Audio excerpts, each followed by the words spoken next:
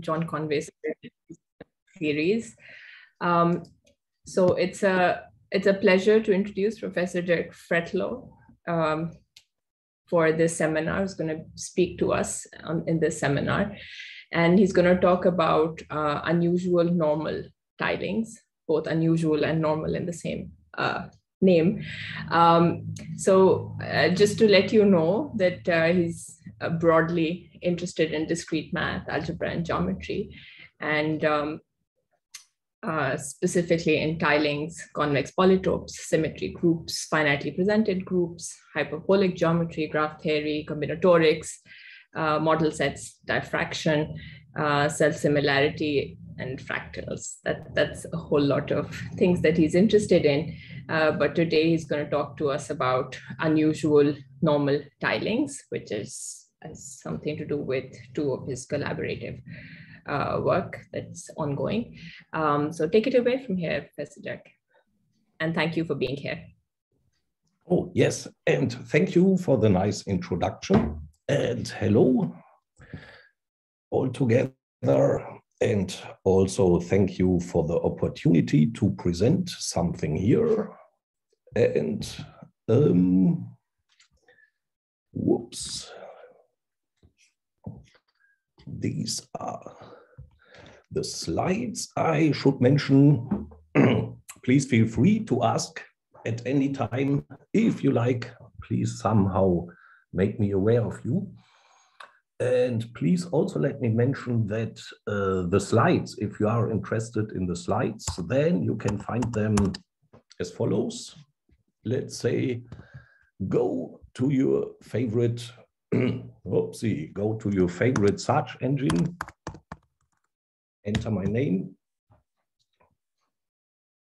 Then you will find Dirk Frettloh, Uni Bielefeld, that's my alma mater. And on my homepage, at the bottom, you can see a link to the exact slides I'm showing here.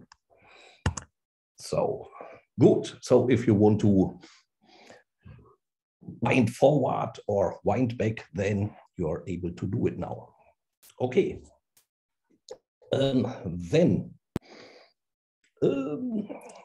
This talk shows how a seemingly simple, harmless question can inspire a lot of mathematical research, a lot of work. In this sense, it's maybe typical. But okay, in another sense, it's not very typical because it's very concrete. It's no deep structural theorem. It's many somehow sophisticated constructions. And good, in order to start, I first want to explain two of the words in the time. First, I want to explain what tilings are. Maybe you are familiar with it, maybe not, but tiling is something that covers the plane. So by nice shapes, maybe by polytopes, maybe by squares. You all have seen a square tiling, probably in your life, whenever you look at grid paper or at some tiling at the floor of the floor, then this is a tiling, and for the purpose of this talk, we want to think of tiling as a tiling of the entire plane. So again, for instance, here on the left in this image, we see a tiling. Okay, not of the plane, because the plane is infinite. This is part of an infinite tiling, but you can easily imagine how it extends beyond this image. It extends to the entire plane. And okay, the requirement is that these, in this case, these pentagons, they do not overlap and they leave no gaps. Yeah, that's what a tiling is. A tiling is a covering as well as a packing. No overlaps and no gaps between the tiles. Good. And here in these two examples, the tilings are convex polygons, and in general, the shape of such tiles can be very difficult, can be fractal in nature or whatever, but during this talk, I will consider tiles that are convex polygons, like squares and hexagons and so on. And by the way, when I later say pentagon, hexagon, I always mean convex hexagons, pentagons, and so on. Good. And one property a tiling, can or cannot have is being vertex to vertex. By which I mean, this is one thing I explain now, it will become relevant later. By which I mean, a tiling is called vertex to vertex if the vertex of each tile, by vertex I mean a corner of this polygon. This corner also meets corners. This vertex of this tile here meets only vertices of the other tiles. Here. Yeah, this left one is vertex to vertex. And the right one, the blue example, here we have a situation where the upper two pentagons have a vertex in this position, but the lower pentagon has not. Right? So this right example is not vertex to vertex. And the left example is. Another way to phrase it is shown here below. So if the intersection of two tiles is always a full edge, which is the case here, intersection of these two tiles is this full edge, or intersection is vertex or empty, then it's vertex to vertex. And here this property is violated. Intersection of this pentagon and this pentagon is this half edge of, both of these pentagons. Okay. That's what tiling is. That's what a vertex to vertex tiling is. And by the way, a tiling is also known as a tessellation. If you look on Wikipedia, it's tessellation. Also known as tiling. Okay, and here it's tiling, also known as tessellation. Whoops. And okay, tiling now is explained. Now I want to explain what a normal tiling is. In the definition is written up here. A normal tiling is called normal if there are two radii, if there are two values, small r, capital R, such that each tile is contained in a disk of radius small r, and each tile contains a disk of radius small r. This in should be omitted, that's a mistake. So each tile contains a small disk of fixed radius, and each tile is contained in a large disk of radius capital R, which in plain words means that tiles become not arbitrarily thin. Yeah, that's the first condition. And tiles become not arbitrarily large. So in this very, very simple example of tiling by unit squares, vertex to vertex tiling by unit squares, you have seen this several times, probably. This is, of course, normal. Yeah, each square contains some disk of radius, whatever, 1/2, say, and each square is contained in a large disk of radius 2, say. Yeah, so this tiling is normal.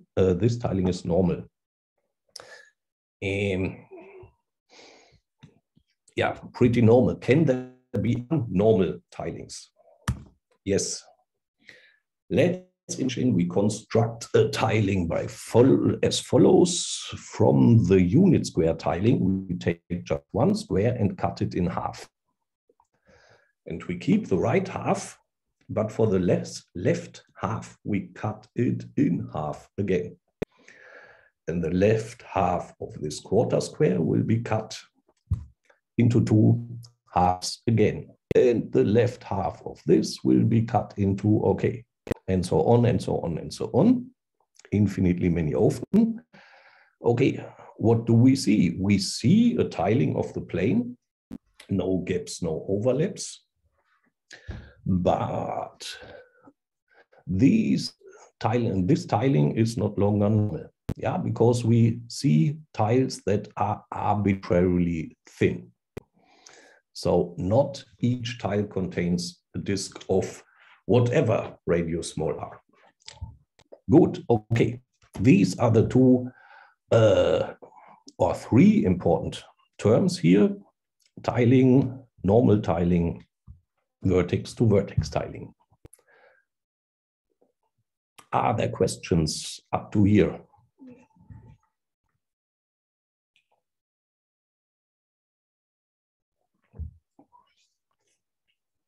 Okay, as mentioned, feel free to ask anytime. Okay, first part. Together with my German colleague Christian Richter from Jena, let me start here. If you have a look at this blog by some, colleague from India, but he explains himself as computer scientist, computer engineer, and hobby mathematician. But still, he, on this blog for several years now, he asks pretty interesting questions. One question led to papers on the so-called spicy chicken theorem. So if you look at your favorite search engine up spicy chicken theorem, then you will find some math research that's related to a question this guy asked. And that's not what I want to talk about here. He also asked another question, and this question is there a tiling of the plane by 3 conditions now: pairwise non-congruent triangles, but all of the triangles should have equal area, say all triangles having area 1, and all shall have the same perimeter. Okay, and pairwise non-congruent. This means all triangles look different from each other. No 2 are congruent. Still, they all have, say, unit area, they all have the same perimeter. That was his question. And the answer is no. So 3 colleagues, 2 Hungarian and 1 Russian colleague, considered this question, found it intriguing, and they, in fact, were able to prove that there is no such thing. So all 3 requirements are too much. There's no tiling by pairwise non-congruent triangles, area 1, equal perimeter. Good. Then, okay, this question has answered no, it's answered. End of the game? No, of course not. We can vary the question. We can, for instance, if all 3 things are too much to ask for, we can drop the perimeter condition. So we only want non-congruent triangles, all area 1. Excuse me, are there some example where this situation occurs, or it is impossible that that we can do so? You will see some examples. Yes, there are here. Yeah. Yes, wait, I need to, answer is yes, example is here, and it's strange to look at this. It looks a little bit like an optical illusion, but the idea is the following, and in fact, it's due to one of my students. I just gave this as an exercise in some course. Can you find such a unit area non-congruent triangle tiling. And the idea is as follows. Let's consider this strip down here. We take one strip of width, whatever of width, W, and then we consider the half infinite strip extending to infinity here. And then we cut off one triangle of area 1. We can do this. And then we cut off another triangle of area 1. We can do this. And we cut off another triangle of area 1 and so on. So we can fill this strip with infinitely many triangles of area 1. And then we do this with a strip of different width and of different width and of different width and so on. We continue up and down. We have infinitely many strips of all different widths. That's easy to achieve. Then we have tiled half the plane, but then we play the same game on the left side of the left, on the left half plane. And yeah, done. Okay. Yep. Isn't it paradoxical because the strips are getting smaller and smaller in the area? Area remains the same, perimeter remains the same, but they are getting more closer, just like Zeno's paradox. They're getting closer, but still so far. Yes, exactly. I agree. That's why, that's the usual instinct. Usually you would say, wow, that's not nice. That's not what we are looking for. That's somehow pathologic, this example. And the same here. Okay, that's what Nandakumar himself already thought. When I drop the perimeter requirement, then I can play the following game. Now let's consider the upper right quadrant and then cut off a unit area or area half here, cut off another triangle of the same area, cut off another triangle, the same area, keep on zigzagging here. Finally, you fill the upper right quadrant, play the same game with the other 3 quadrants, and again, you get some kind of pathological example. So this question is maybe too simple, or it leads to strange examples, but we see that this tiling is not normal, and the last one isn't, because the triangles become arbitrarily thin. And so maybe we want the following. So we can ask, is there a normal tiling of the plane by 2 of these conditions: pairwise non-congruent triangles and equal area? Okay, and this is somehow more tricky. So the construction, it is possible. Answer is yes. And the construction is a variant of the last one.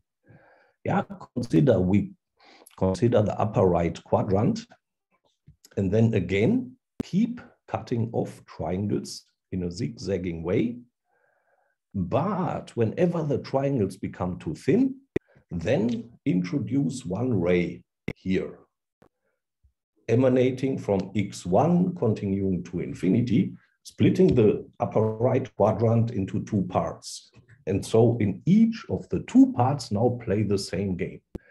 Cut off unit area triangles unless they become too thin, introduce a new ray. And the same here.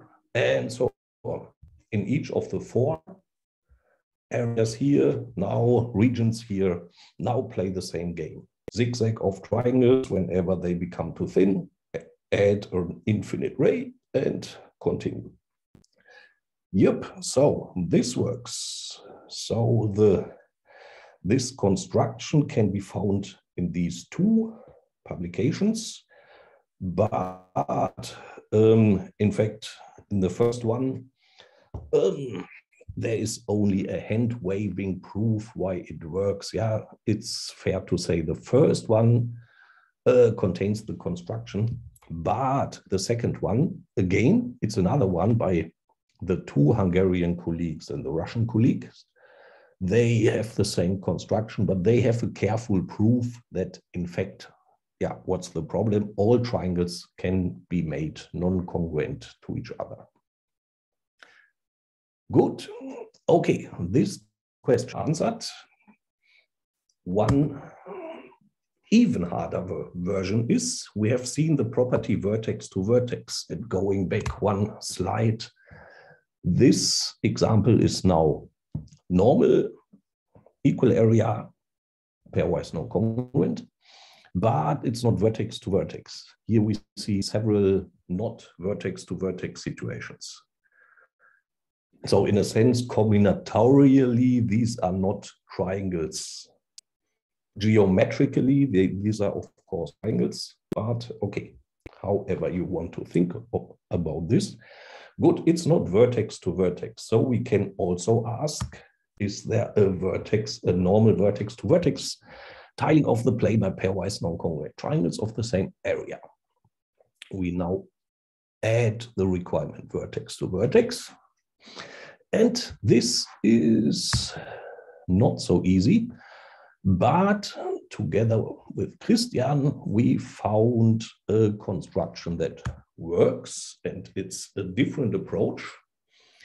We start again with a strip, and now a bi-infinite strip extending in both directions to infinity. And we tile this strip with, with congruent triangles, with right-angled, say area 1 triangles, isosceles right-angled triangles. So up to now, they are all congruent. But now we want to move this point at the origin upwards, say. On the y-axis, we move this a little bit from 0, 0 to 0, y0, and we keep all the properties. So we move this point, but we require that the triangles stay triangles, that the topology is unchanged. So triangles share an edge before, share an edge later, and so on. And we want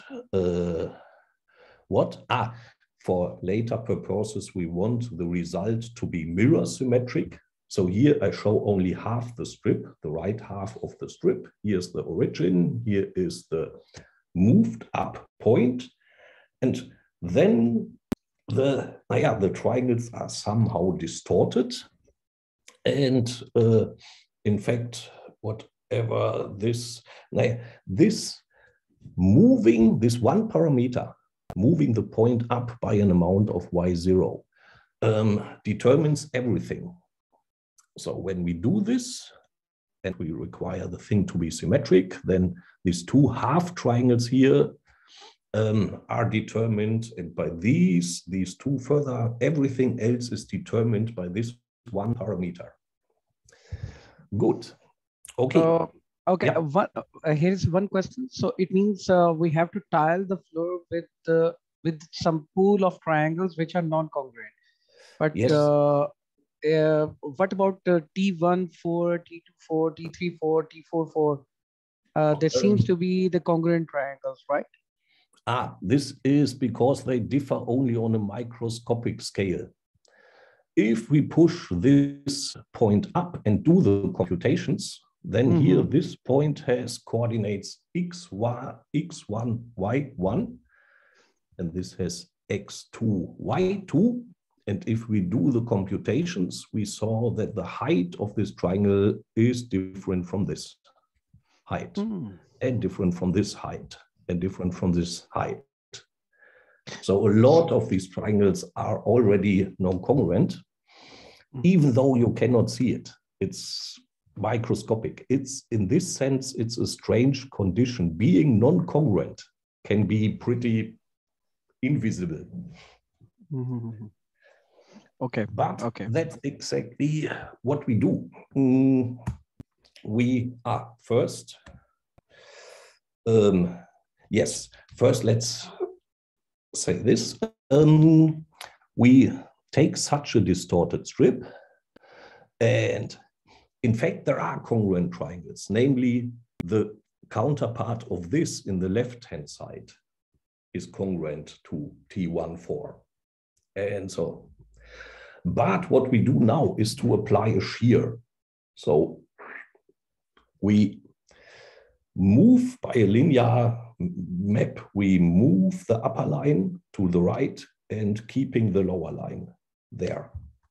Then we get sheared copies of this strip. Say maybe this is a sheared copy of the original strip. And now it's sheared. Now these two are not longer congruent. And then we have one strip, and then we take another sheared copy of the strip upside down and place it on top. And we take another sheared copy of the strip and place it on top of the second one. And then the upside down copy of the another sheared one, and so on. And so we continue up and down. Of course, now there are two things to show. That's the construction. And why does this construction work? It's pretty lengthy.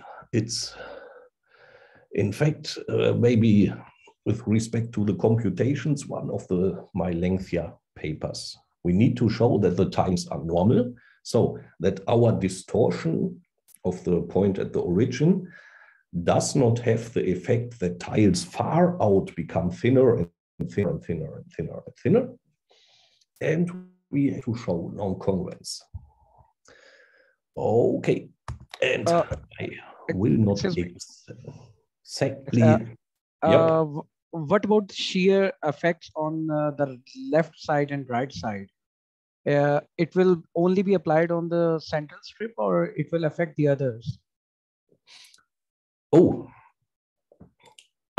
no, each strip is sheared individually.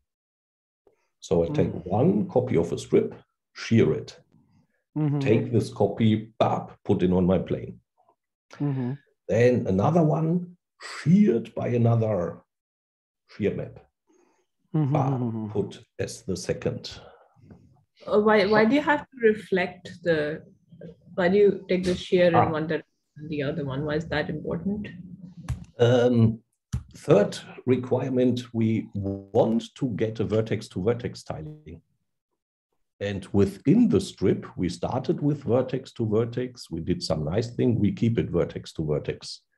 But in order to ensure that the boundary between two strips is vertex-to-vertex, we need to make use of the fact that the upper side of this one matches exactly the lower side of the white one. Right, thank you.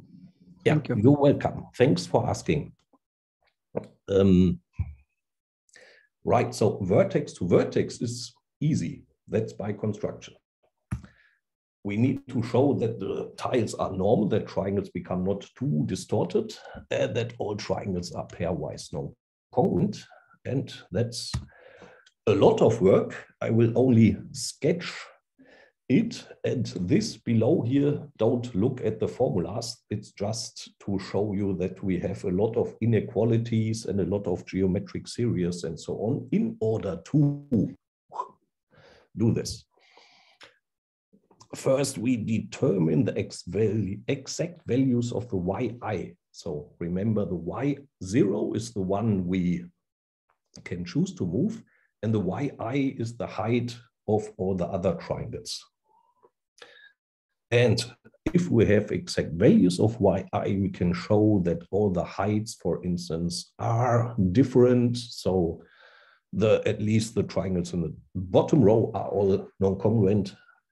And we can, having the exact values, we can also show that this deviation is bounded, or maybe better, the deviation of the xi of the x coordinates. Let me go back 2 pages. Here is the x1, y1, x2, y2, x3, y3, and so on. And the yi gives us xi, and if the deviation of the yi is bounded, then the deviation of the xi is bounded, and so we achieve normal. And then all triangles within the strip are pairwise non-congruent. That's still more work. One thing we exploit is that we have uncountably many choices. We have a continuous parameter, uncountably many choices for y0. And whenever we have placed strips, we have placed only finitely many strips, so countably many triangles. And so one important thing is that we use the uncountably many choices. Okay, and at least here we did our job and had a very precise, detailed proof. Okay, but now let's step back a little and look at the entire situation. We have considered already a few variations of the original question. Original question was essentially this one. Yeah, upper box here is for triangles. We ask for equal area, tiling with equal perimeter. Yeah, that's here. Oops, sorry, sub. And we have seen that the question here is no. Kupavskii, Pach, Tardos showed that there are no equal perimeter, equal area, non-congruent triangle tilings. First column being vertex to vertex, second column being not vertex to vertex, but they showed that there is no vertex to vertex tiling. No, not vertex to vertex, no example at all. So by showing this, they automatically showed this because this is the stricter thing. Yeah, in general here in the, they showed the stronger thing, right? This is the more special thing. In general, in this, within each box here, the question becomes harder if we go down and left, and the question becomes easier if we go up and right. Yeah, asking for something being vertex to vertex is more restrictive than not having this requirement. And also being of equal perimeter is a stronger requirement than being only normal. Okay, so this about triangles, but the box is down here. It's, of course, we can think of other variants of the questions by asking the question not for triangles, but for convex quadrangles, for convex pentagons, for convex hexagons. Please keep in mind that I always talk of convex polygons. Good, okay. We have seen another case. We have seen this here. That was the paper where I found the construction, and Kupavskii, Pach, Tardos showed that it actually worked. And then the last example we have seen with the sheared copies of the distorted strip was the vertex to vertex normal equal area instance of the question for triangles. Okay, what about the other ones? We can ask the question for quadrangles, pentagons, hexagons. That's in fact contained already in my 2018 paper. And it turns out that in general, these are easier. So let's consider the pentagon case. Here, the following approach works. Let's start with the tiling by these large pentagons. Yeah, like in my first example on the almost very first slide. There was tilings by these house-shaped pentagons side by side. And now, of course, all these large pentagons are congruent to each other, but let's dissect this large pentagon into 6 smaller pentagons, essentially like this, shown here in this way. And then if we have dissected the large pentagon like this, let's say we have some freedom of wiggling vertex 1 around a little bit. And then we can adjust vertex 2 in order to have the unit area, the equal area condition. Yeah, we have some freedom to wiggle this vertex around, and then with vertex 2, we can keep the old area. And after this, still we have freedom. We adjust this vertex 2 in one direction, but after having fixed the correct area for the lower left pentagon, we can still move vertex 2 along this line. So we have a lot of freedom in order to have lower left pentagon of area 1. Okay, and then we continue to play this game. After we have fixed vertex 2, we can use vertex 3 to keep this pentagon of the correct area. And then we still have the freedom to move 3 up and down a little bit. And the same we do with this pentagon in vertex 4.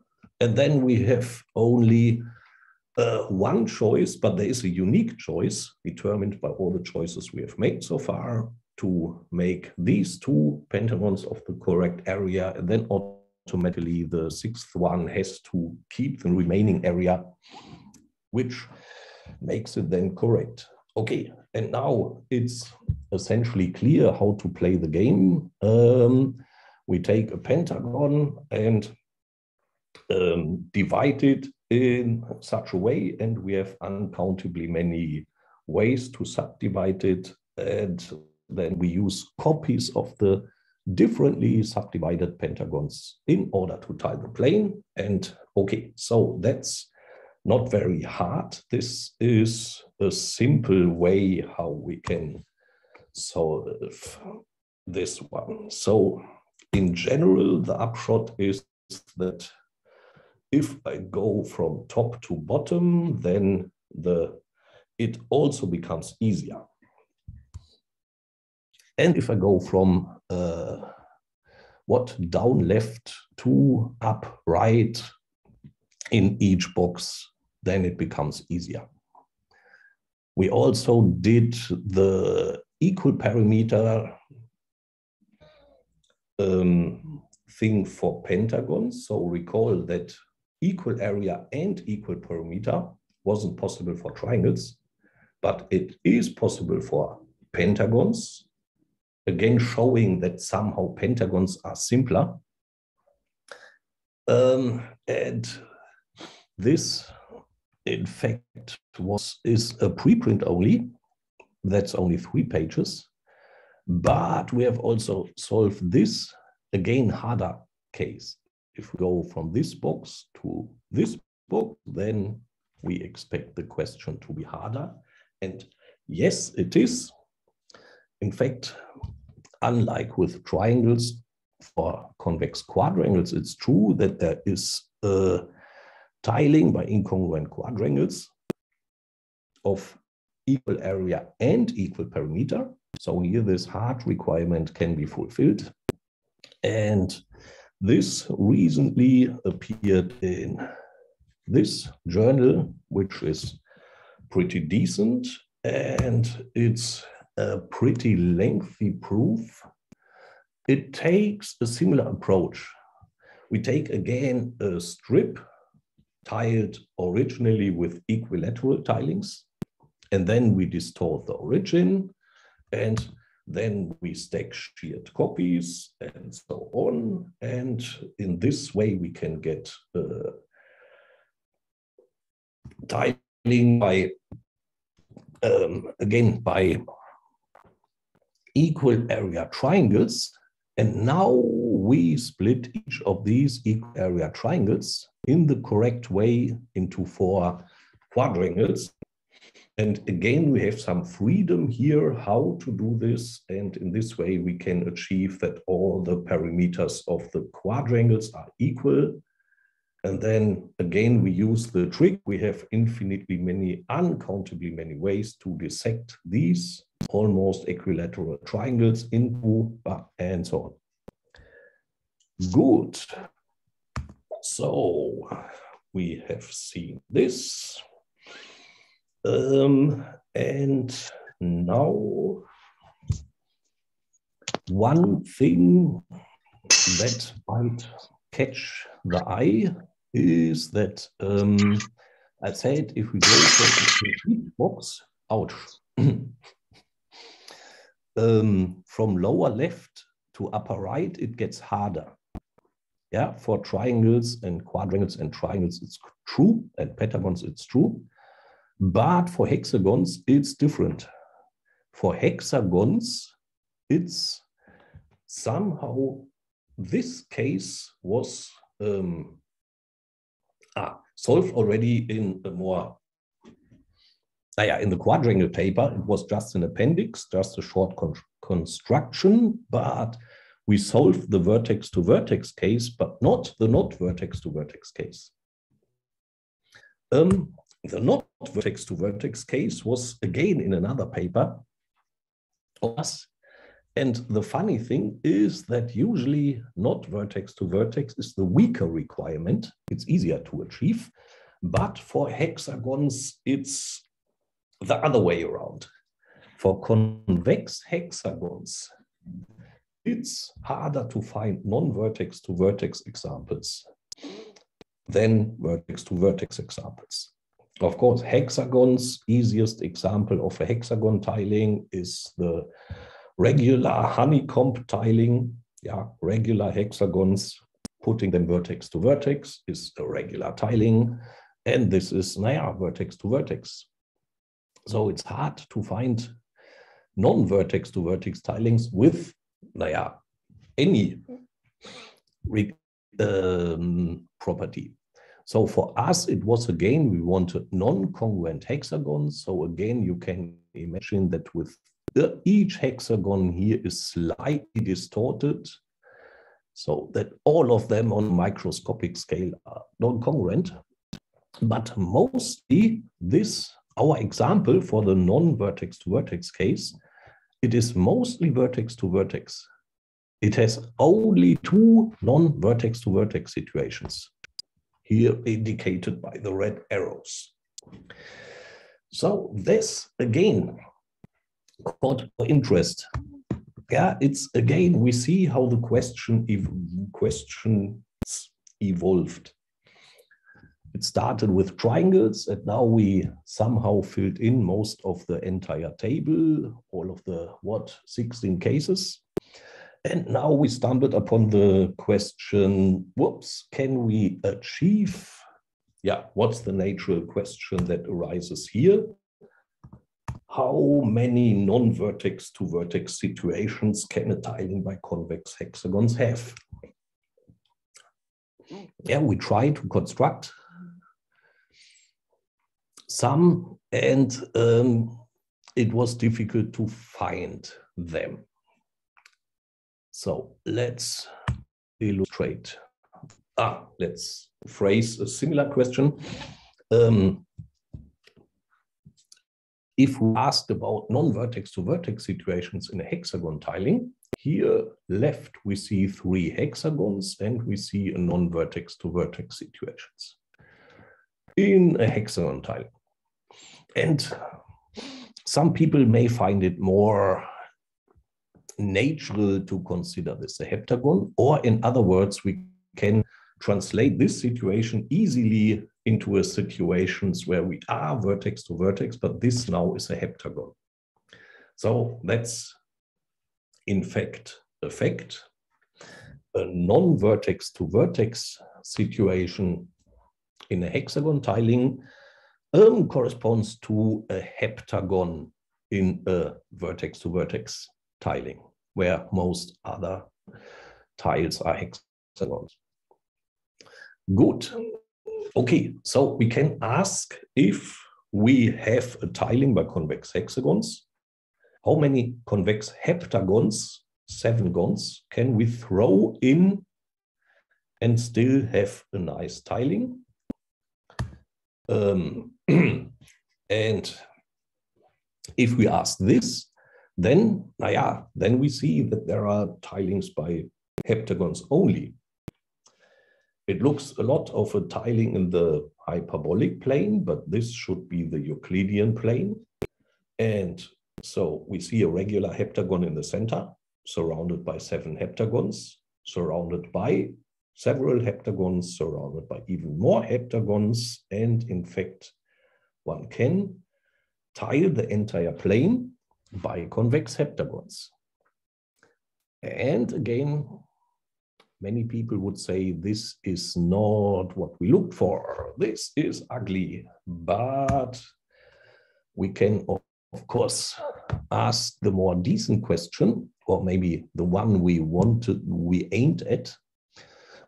We can ask, how many heptagons can a normal tiling by convex n-gons have if we have only hexagons and heptagons?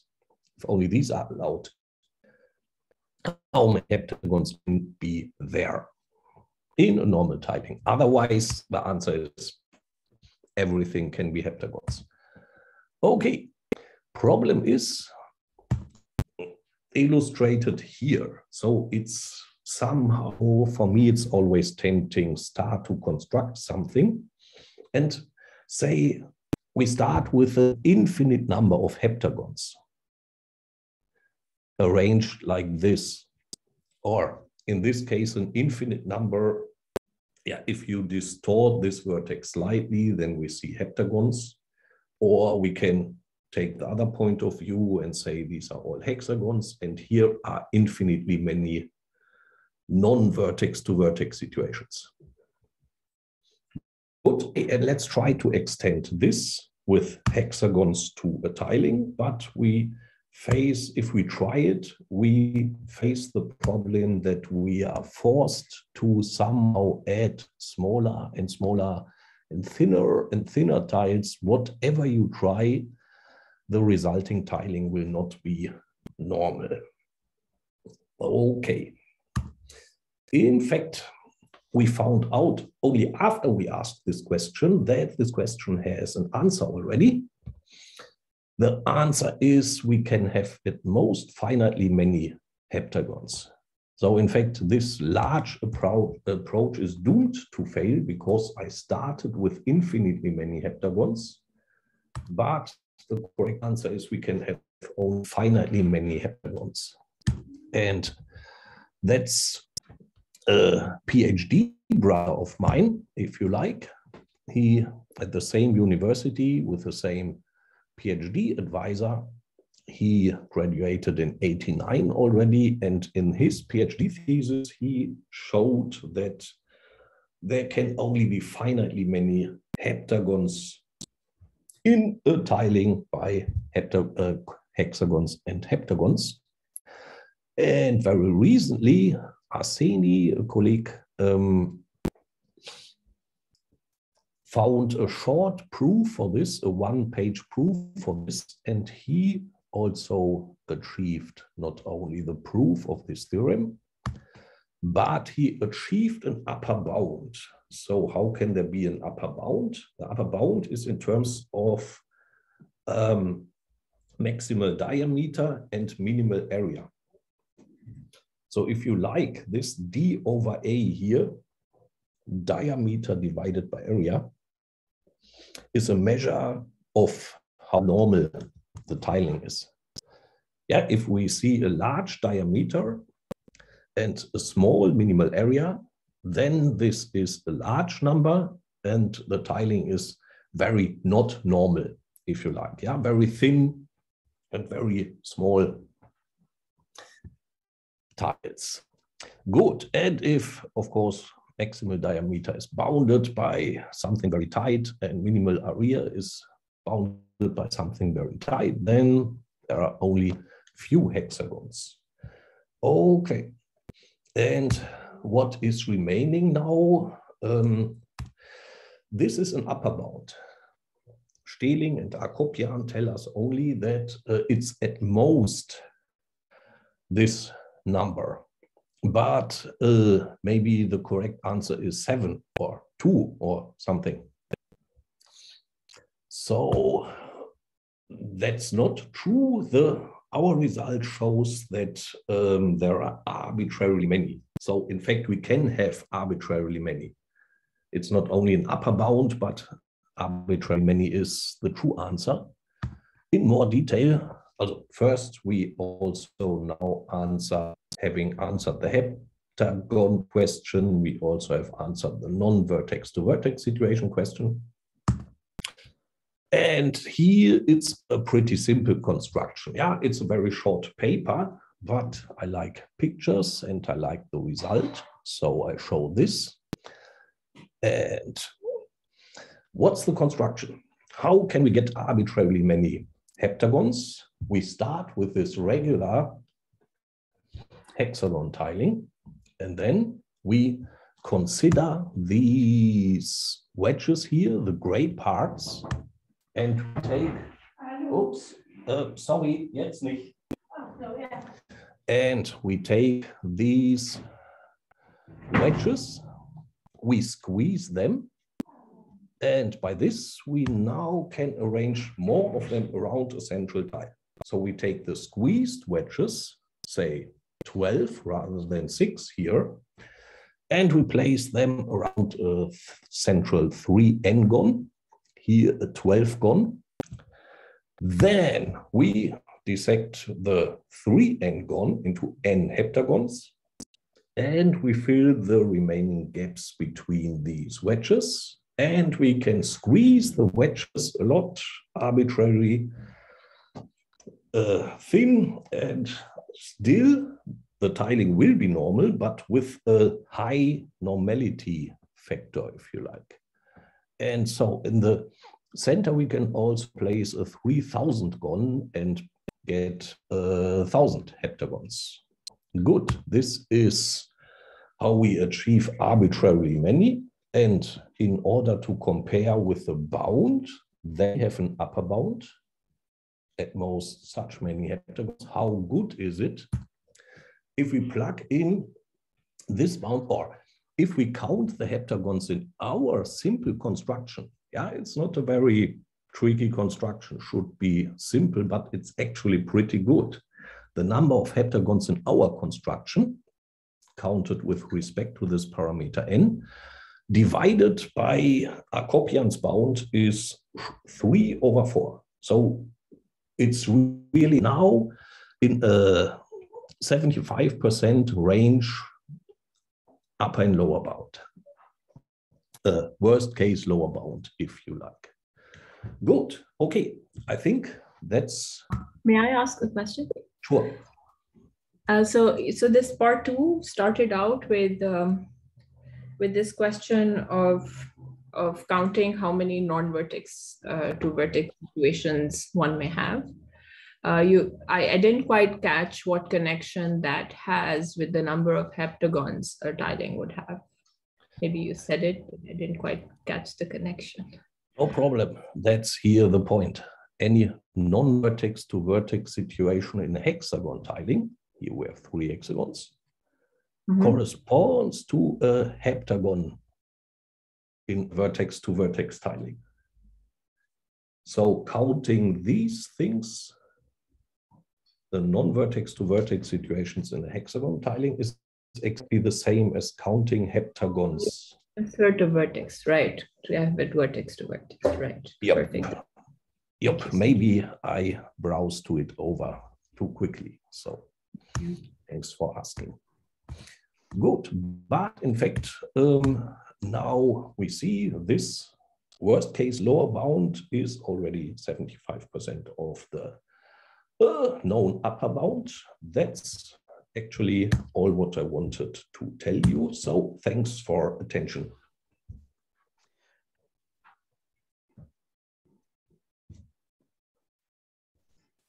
Right. Thank you very much for a lovely talk.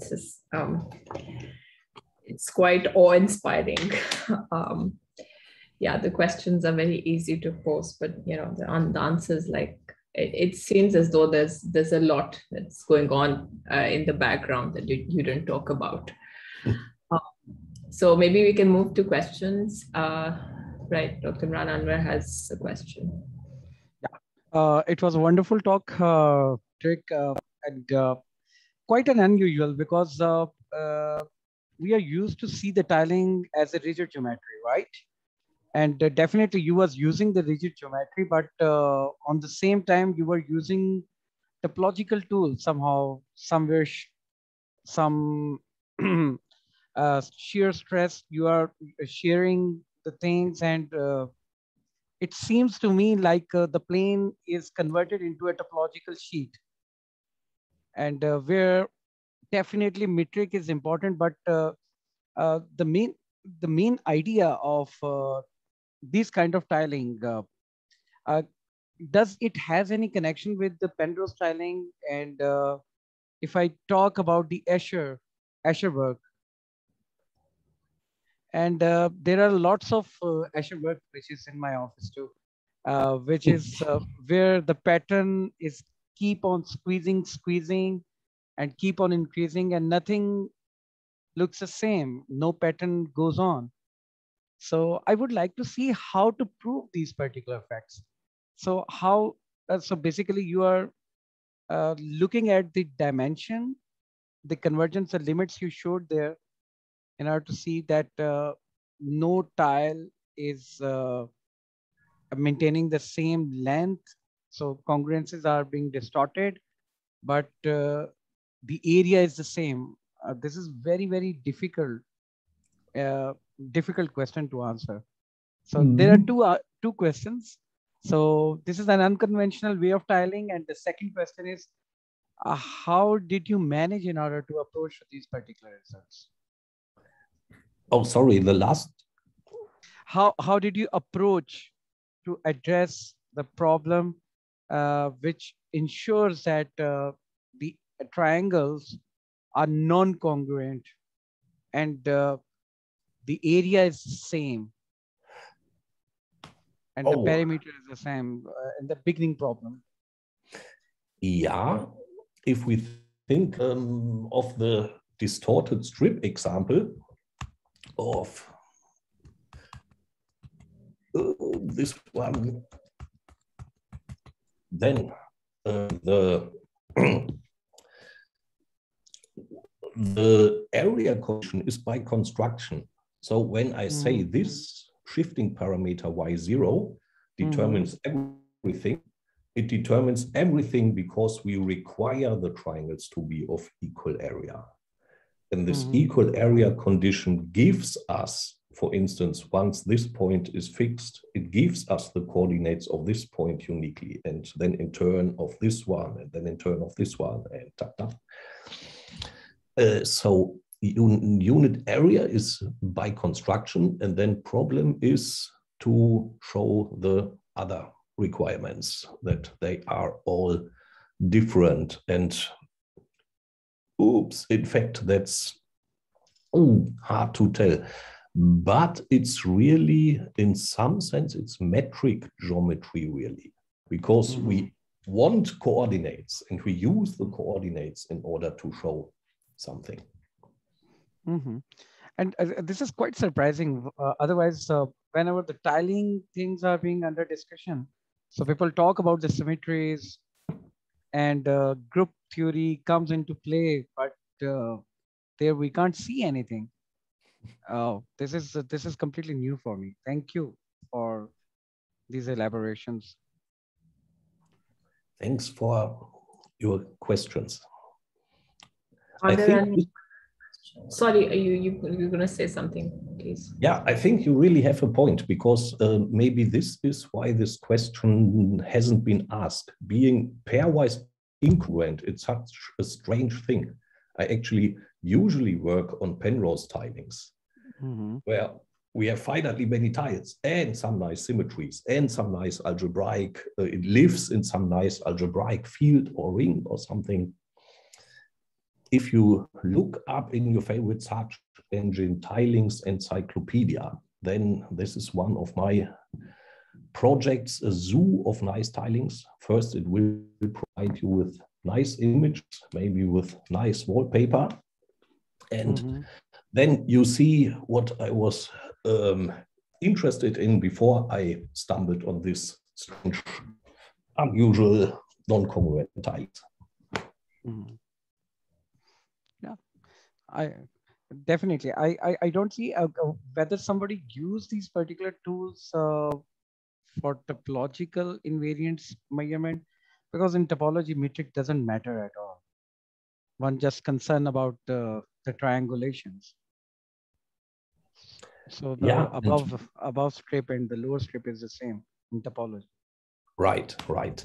And maybe it's, I think we are doing it in not the best way, because I think, and this might be the bridge to topology, in these questions, what one really should do is think of the number of free parameters.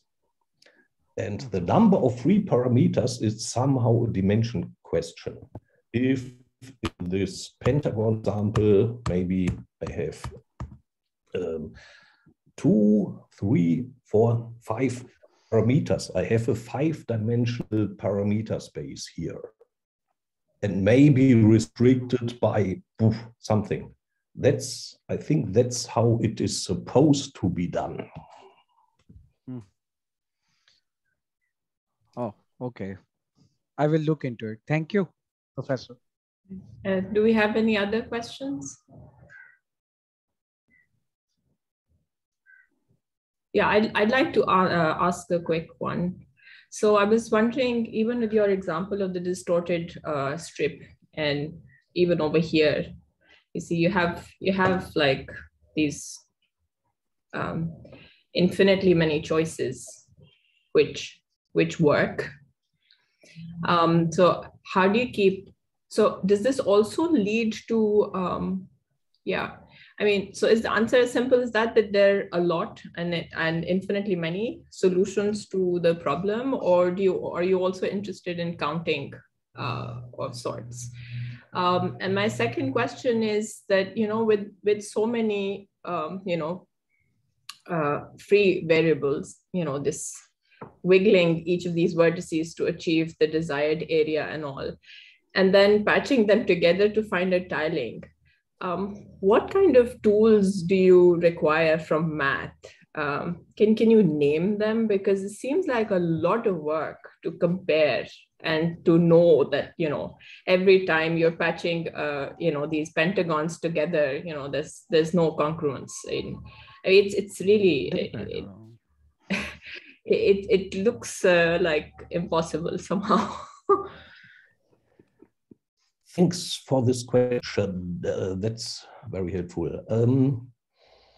To illuminate the difference here, the argument really is we do some distortions, 1, 2, 3, 4, and place the thing. Okay, now we have finitely many pentagons placed already, 6. And then we have, for the next one, uncountably many choices. Uncountable is the point. Whatever, even if we have placed infinitely many pentagons already, we have only used countably many choices.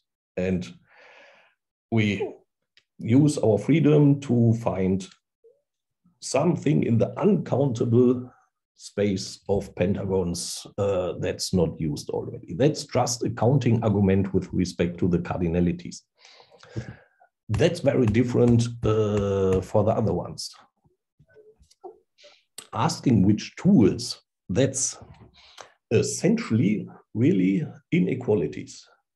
We use an exact parameterization, and then we use that a finite geometric series can be bounded to the infinite version and some tricks of the trade and so on.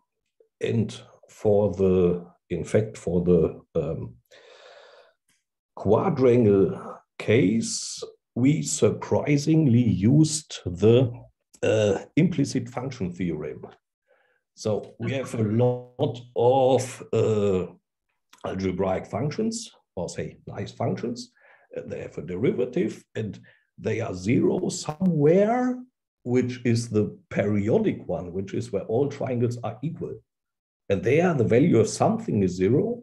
And then we can use the implicit function theorem to say that somewhere around here is another solution or so. But it's not having one perfect tool to use for everything. It's really ad hoc. We have a problem and we need our toolbox to find a tool that works for some particular purpose. From this particular answer, I can say that basically you are constructing some tools if there is a very there exists a perfect tiling. So currently you are building some particular methods which can distort that tiling where congruences is being maintained and being distorted. And I'm just curious about the technique what you applied in the earlier cases. Can you apply the same technique with the quadrilateral? So in how many angles, minimum angles are needed in order to tweak the tiling, distort the tiling? And you are creating the distortions. You understand my question? If I sorry, frankly, no, please. Again. For instance, when you was doing the case of the triangles, so you adopted a particular tiling and then you distorted the strip and then some shear stress applied.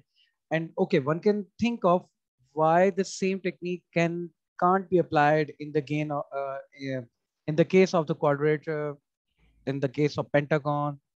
If one applies that same method on that particular technique, what kind of issues popped up? So then you come up that one more angle or two more angle need to be tweaking, and then you goes on. So is there some methodology developing from your results that one can perfect the perfect tiling, and then one can apply this method to distort it, or the second method to distort it, or the third method? Yes, exactly, but the other way around. So our first trick was actually this one: take a finite piece and have ideally several ways, several free parameters, and then use copies of the finite piece. Mm-hmm. And with triangles, this simple idea did not succeed. And so we switched to the idea of, okay, we don't take a finite tile, dissect it into finite, we take an infinite strip. And so in this sense, yes, there was, in this sense, these methods were reused from simpler to harder cases. Okay, thank you. Got the answer. Right, are there any other questions? Okay, if not, let's thank Professor Dirk again for a wonderful talk. Thank you very much and very illuminating. Dr. Imran, do you have any advertisements for next week? Or? Yeah, I need to advertise the next seminar. Professor Dirk, do you know Martin Gruel from Kisa Salatan? Yes, he remains. Yeah. So our next speaker is Martin Gruel in the next week on the same time. So Martin Gruel is going to talk about semi-continuity of families of power series and application to singularity, invariance, and computational algorithm. Just to tell you, Martin Gruel is a famous mathematician in Germany, just like Dirk. And because he has been the president of Oberwolfach for a year, and he's the father of Singular, who computation algorithm software, widely used in algebraic geometry and other things. So he will be talking about these 3 points: semi-continuity of families of power series. This talk is based on some recently held Oberwolfach school, and he's going to share some I would say some excerpt of the output of that 1 month Oberwolfach school. Okay, over to you, Hania. This is the advertisement for the next seminar on the same time. Right. Thank you very much. Thank you all for being here. So maybe we can call it a day. And thanks again to Professor Dirk for a lovely talk. Thank you very much. Thank you. Goodbye. Bye.